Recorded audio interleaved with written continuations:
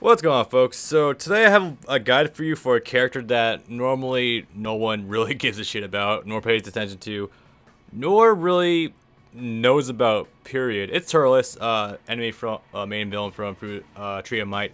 Personally, I've actually always liked Turles. He's always been he's not necessarily one of my favorites, but I think he's a pretty cool character, being like the complete antithesis to Goku. I always like that idea. And it seems like Tenkaichi 3, the guys over at Spike, actually took that similar, not to just design, but also the gameplay with how him and early Goku actually play out. Alright, so I like how just practicing got exposed by a complete accident before I start recording. So, yeah, time to end that shit. Okay, so Turles as a character is fundamentally shit. And I mean he's complete shit. And I only need to show you one thing that will completely prove why he is garbage. This. Heavy finish, blaster wave, heavy finish, and heavy finish. So not only does triple stacked heavy finishes, which means, you know, he's only going to be really to get one type of combo extension out of any of his moves. If he's ever going to do mix up, it's most likely going to be heavy finish. And the only other move he has is blaster wave, which has always been complete crap. Look at that. That wasn't even a natural combo. What the fuck? Why is this so bad? So melee wise, Turles is garbage. For throws, he's got a dragon throw, which is as vanilla as it gets, really. Oh my god. Even his ki blast is really bad because he only shoots at like 7 maximum, and his full charge takes forever to actually fire out, and it's pretty predictable. So all in all, and not even that, his charge attacks take forever to come out. They're predictable. They're hella seeable.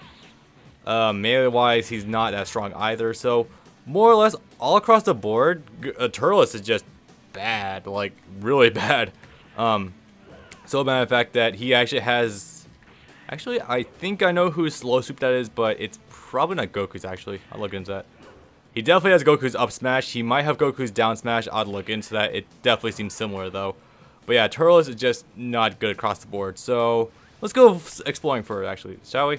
Okay, actually to be fair, to be totally fair, Turles does have access to some pretty good Blast 2 attacks, like Kill Driver, which I like its speed and its range, and its hitbox. That's always really cool.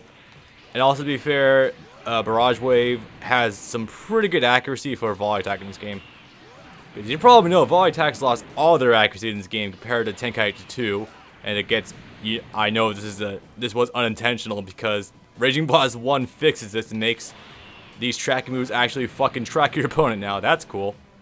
So, as a result, Turles is just, well, actually, also his ultimate attack is also, it's flashy as hell. I'm not sure about the range. Let's see the range. Yeah, it's actually not too fast and doesn't have too much range.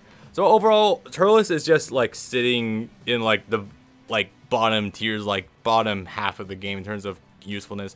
However, there is one move that actually does bring him up a little bit, but it's not as good as Kaioken, unfortunately, and it's his move called Through the Tree of Might. Let me just reset the setting position so I can showcase this. It's actually kind of okay.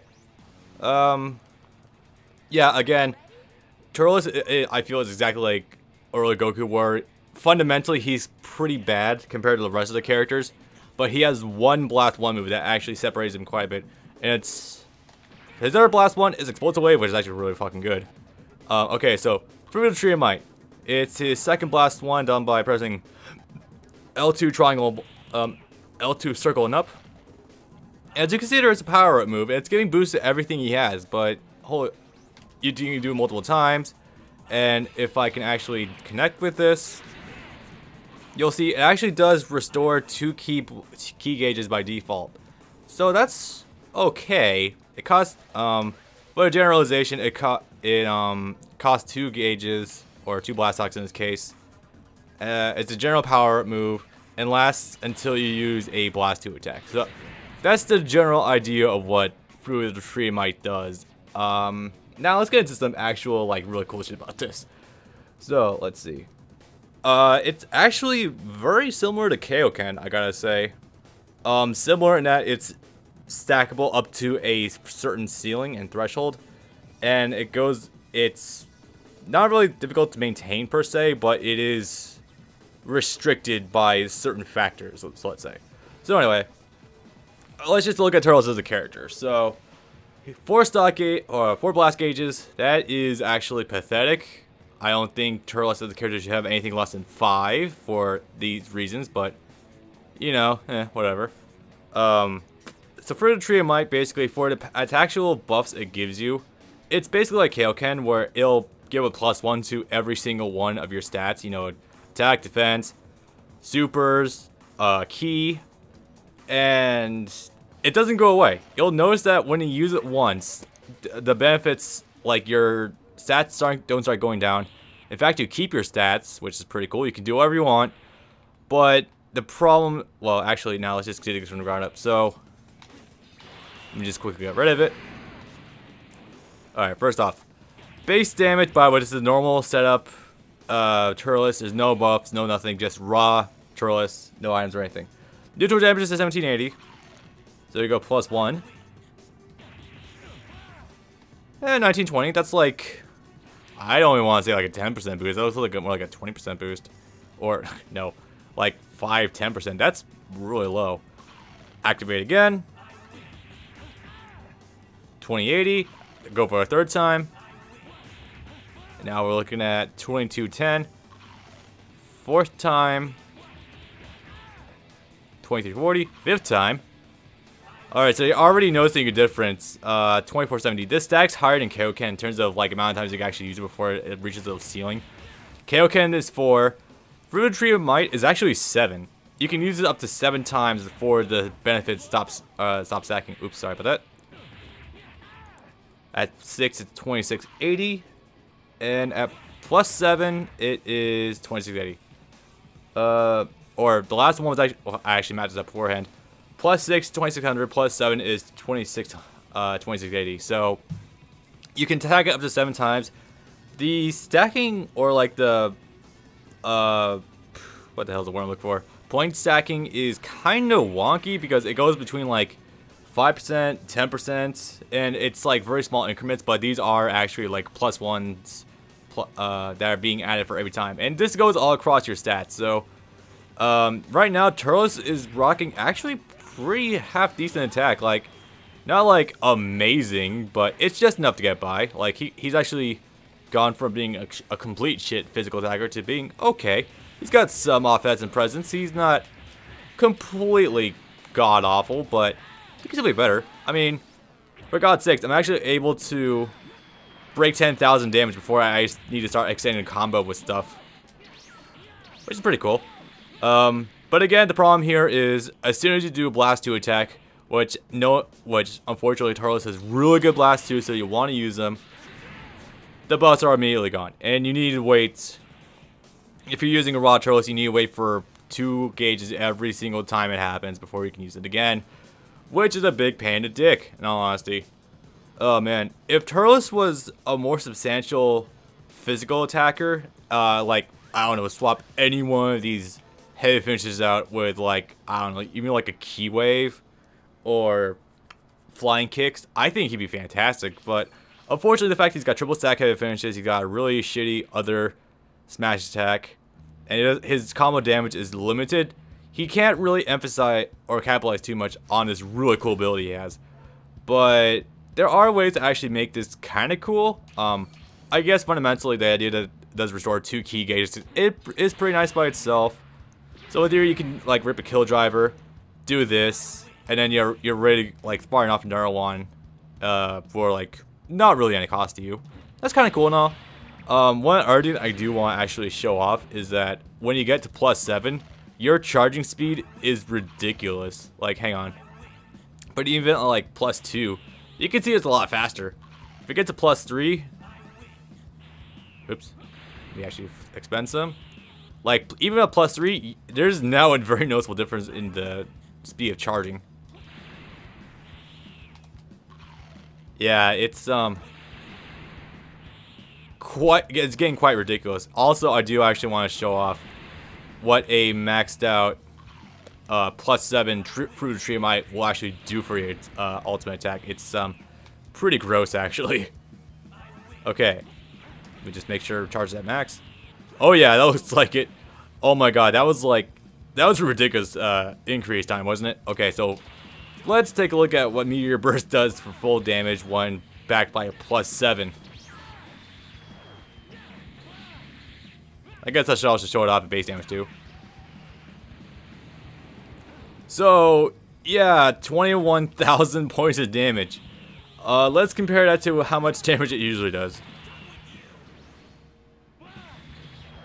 To be fair, this attack is ridiculously cool to look at. I never get tired of it. Now, if only Turles was viable competitively. So 21,000 compared to 14,000. That's a really substantial increase in damage, I gotta say. That's really good. So anyway, if you're using Turles raw without any power-ups, he is not worth using for Food Retreat Might because, you know, it takes 2 gauges to actually get 1 benefit, and then once you use it, it's a very small increment, and it goes away as soon as you use a Blast 2 attack. And with Turles, you want to use Blast 2s because he gets more juice out of that. So, what's a good setup to actually take a more further advantage of Fruit of the Tree of Might? I do have one. It's not like the best one, I feel, but it's definitely a good start. Okay, so my personal setup for Fruit of the Tree of Might is as follows. Evil Ambitions. It's basically Heroes Justice, I think the item was called, something like that. Basically, Blast Stock consumption -1, so you know anything that's like +3 is now or anything that's 3 gauges is now 2. Anything that's 2 Blast Stocks is now 1 Blast Stock. Doesn't go below 1, unfortunately, but you know, there you go. Only drawback is that key power is at -1, but considering how much faster you can stack Fruit Tree right now, it doesn't really matter, really. And randomly reduces. It says damage from Devilman's Dolomite Beam is reduced, but 2 things about that. 1, you're never going to fight him in a competitive environment, so don't worry about that. 2, I don't think the damage is really that much to begin with, so, you know, whatever. The other one good item is Blast Gauge, recovers more quickly, obviously. That's a pretty staple one. And the last 2 I feel like are kind of up for grabs, but I do like raising your defense, or, yeah, raising your health by like 10,000 points, giving you an extra bar, basically. And last one, your attack goes up the lower your health goes. So, in theory, you can take Turles from, like, a really average run-of-the-mill character who's got really crap melee attacks and pretty alright Blast 2 attacks. Dude, actually something of a pretty viable threat, if you have access to custom, that is. If you don't have access to custom items, then you're probably going to have a pretty bad time. I'm not going to lie, it's probably not going to end too well, actually. So, let's just take this Turles setup into training mode and quickly see what he is capable of. Alright, so considering the fact that Turles only has 4 gauges available or at max, or only up to 4, and each one does cost 2, you're definitely going to be wanting to use this as much as possible every time you use it, again, plus 2 gauges. So you can use it as like a pseudo full power charge if you want to, I guess so. Already at plus 4, 5, plus 6. Also, fun fact, the Fruit of the Tree actually does appear on his character model who uses that, so that's pretty cool.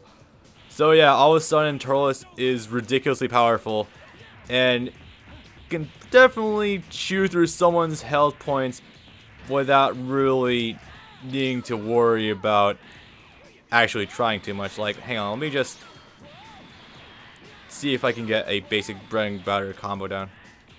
Or completely drop it, because I thought I had one more dash, but apparently not. But yeah, if you're not using Blast 2s, which is a big problem with Turles personally, if you're not using them, you should definitely be using them with them. You can still squeeze them some pretty solid damage if you're in max power mode. It's a lot easier to actually, wait a sec. Okay, cool. I don't want to make sure you can't like recharge your hyper mode. That'd be screwed up if you can. But yeah, in this, basically with this, Turles is a lot more deadly and has access to a lot more shit he's capable of. So, yeah, suddenly Turles just went from being shit to actually being okay. But again, the big deal is, you know, as soon as you use the Blast 2, your buffs are gone. Granted, at +7, Kill Driver is going to do a pretty good amount of damage. And if you actually combo into... Let me see if I can do that, actually. If you actually combo into Meteor Burst, you're going to probably one-shot someone. Let me try that, actually, really fast. See if it actually works.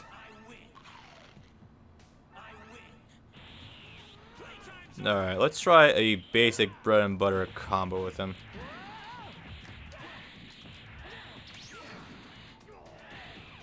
Like, it doesn't have to be long. Oops. Well, 19,000 for a completely meterless combo. I suppose that's still okay, and considering as soon as you exit, you can go right back to the max power if you want to. That's not bad. Oops. Hang on. What is a good combo?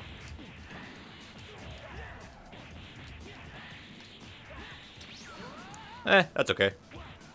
Rip this into an ultimate. It should work. There we go. Alright. So, in theory, this should do a crap load of damage by itself.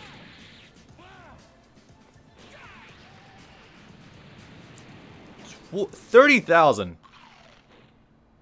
And considering you didn't... And this is with key power at -1. So, this is pretty goddamn ridiculous. So, yeah. That's pretty good. So, in conclusion, Turles, if you're allowed custom setups, then this setup is okay, but also consider the fact that his defense is maxed out, key charge is maxed out, melee is maxed out, and supers are maxed out, but you don't want to like really overly rely on them too much. Yeah, it's gonna be pretty good. Actually, let me just completely blow my meter right now so I can quickly see how good my charging speed is. And with that, yeah, that's pretty solid. Now, okay. Also, I do want to quickly mention that while you do have this setup on, explosive wave is a lot easier to have access to. So, 4 health gauges, max defense, explosive wave, and ability to go into max power basically whenever you want, but using blast 2, you're kind of covered. Only problem with this, of course, is your keep out game is complete shit. So. Yeah, if you're facing someone with Barrage Death Beam or Destructive Discs or even a Super Kamehameha, you're going to have problems, like really bad problems. Actually, I'm curious about something. Will go away if you just do it raw in this. Nope. Oh, nope, that actually is a problem. Apparently your buffs do go away if you use the ultimate attack and miss, so yeah. Yeah. Final good benefit, I guess, of Fruit Trade Mine is that if you do it out in the open, it's kind of quick. It's not as painstakingly slow as sleep, so that's alright. Get behind some cover, keep out with some key blasts. You can probably squeeze in a few, but that's a big problem considering this. So if you're finding someone in instant transmission, don't bother using Turles. He's already dead basically, or Barrage Death Beam, or any other really fast character basically. Just if you're facing like a Great Ape or like someone slower, you can totally get away with this, but Death Storm, yeah, he's screwed. But yeah, this is a nifty little move that could potentially make Turles okay to have decent use. But for the most part, I wouldn't recommend doing it. There's so many holes in this game plan that it's really not worthwhile. But the idea of having a max stats character with +4 health, or no, with 4 health gauges, max defense, max attack, and can basically go into max power any time and has really fast draining explosive waves. That's a pretty cool idea until you realize you have no zoning, no keep out. Fruit Tree Mine takes forever to charge, or basically come out.